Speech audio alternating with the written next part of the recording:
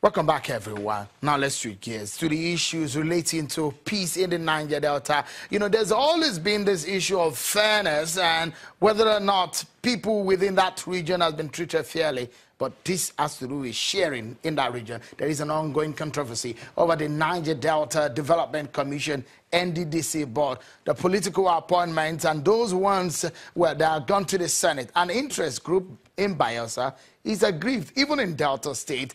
Well, there are grievances over the tenure of the leadership of the board, which some of them say is not balanced. They believe the appointment and the rotation has not been fair. Let's get talking on this one. I have joining me from our Abuja studio a lawyer, Jude Rex Ogbuku. Thank you so much for joining us tonight, Jude. Let's get to it. What exactly is the grievances of some of these people who believe that there's not been fairness and balance? The former SGF gave an order. The acting SGF gave a different order. What exactly is causing this grievance? Yeah, thank you very much. I think that the issue is surrounding extreme greed by a few individuals. And this is likely to cause a lot of disharmony within the region. You would agree that the Niger Delta Development Commission Board, as it were, or the act itself, you know, the circumstance for which it was enacted, at first instance, the then President Olusegun Obasanjo did not assent to that. It took the Nigerian people, when I mean the Nigerian parliament, to come out knowing exactly the problems we faced then, to get this enactment passed. Now, since the passing of this enactment, you know, because of the very nature of which we are, that is Niger Delta, it was systematically put in the law in such a way that offices will be rotated among states. Now, there is right now a problem. The problem is that on the 1st of November 2016, you know, certain persons were appointed into office. 1 full year into it and more, the group of persons who have been appointed, and I want to say this, you know, that, you know, they've been very unfair. They got the government or people in connivance to surreptitiously extend their tenure. And that is a very serious issue right now. Serious in the sense that the harmony, the peace that is presently being enjoyed by the oil-producing communities is about being distorted. And I think that, in all fairness, the federal government needs to look into it and do something fast. We expect, naturally, that their tenure expires sometimes in December, about the 8th of December. And any attempt to extend 1 day out of it, of course, will cause a lot of problems. If you look at this, I mean, there's the provision of the act that established the NDDC, which provides that, and historically, of course, we've seen a situation where tenures are extended by the state. If, for example, Delta State is given that appointment, the appointment goes to Delta State. Even someone is changed, another person comes, it perhaps will be a Deltan, and the person will use that tenure. With what is on the ground now, is it not a moral issue, or is it of a legal issue now? If an appointment is made, a political appointment, that's what this is all about. And is it not for in the discretion of the person making the appointment?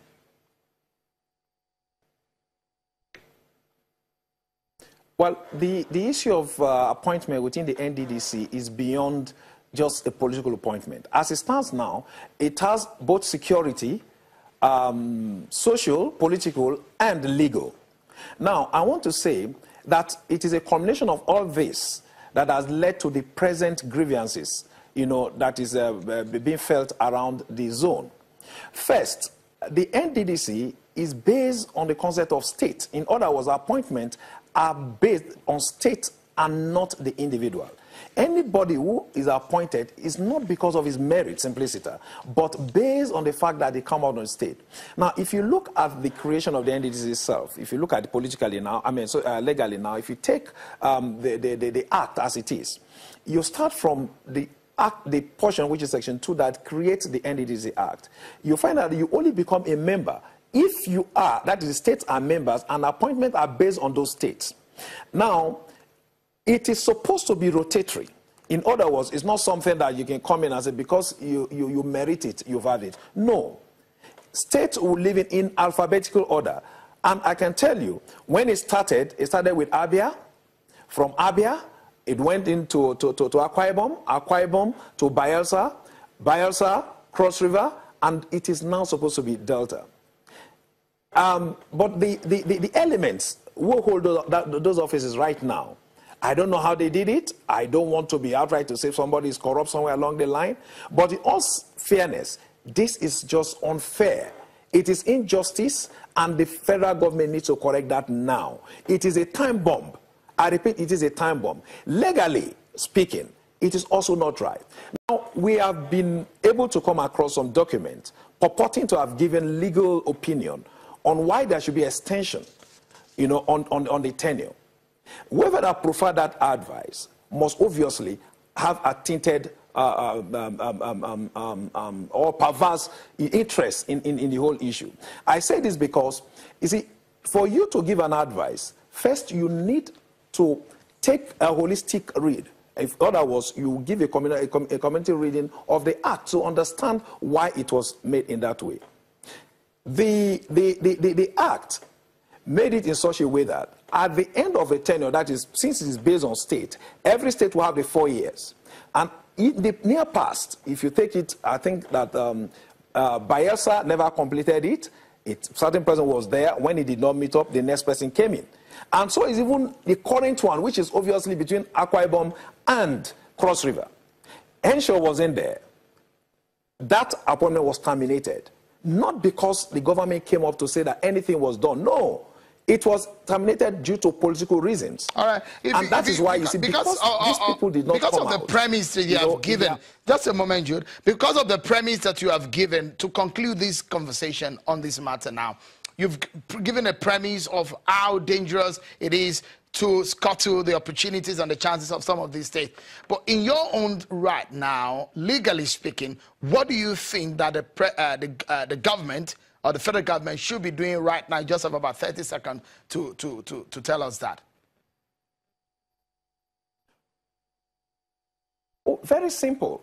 The tenure of the Idodin Kuben ends on the 8th of December. And we expect that after 8th of December, the president, of course, has the prerogative to appoint. Will obviously look into the act and appoint different persons from as represented by the states. That is the only way I think right now that we're going to have succor and go back to a very harmonious living. The risk here is that if we do what is happening right now, certain persons will come in and want to elongate their stay in office because of probably the juicy nature of the offices or otherwise. And that will create more problems. We don't need those problems right now. All right. What we need is peace. We've lived in peace. Other states have handled these offices, and they have not had cause or reason to argue or fight over it. I don't see why there should be an exception now. Thank you so much. They want to argue that it is a legal issue. We must go now. Jude Rex Ogboku, thank you so much. Let me allow you, Kaude, in just 30 seconds to round up this conversation. The peace we've seen in the Niger Delta and the politics, there's a lot of politics in that region. How do you think the federal government should handle it? I think have they handled it well so far? First, I don't think the federal government have been able to handle situation regarding Southeast until recently and South Nigeria well. But on this, let me quickly say, you can't second guess and stampede what's going to happen in December 8. It has not happened yet. So it is wrong to actually assume that it's going to happen. But also, this also confirms for those who think when we break Nigeria into 26 countries, that the problem will go away. You see what's happening is between the South-South, and we still have those problems in place. Thank you so much, Mr. Kaude. Thank you very much. Thank you so much for your time, as always. Mr. Jude Rex Ogboku, thank you also for your time. And that's our show for today. Many thanks for being part of it, everyone. I'm Sean Wakimbaloe. Bye-bye.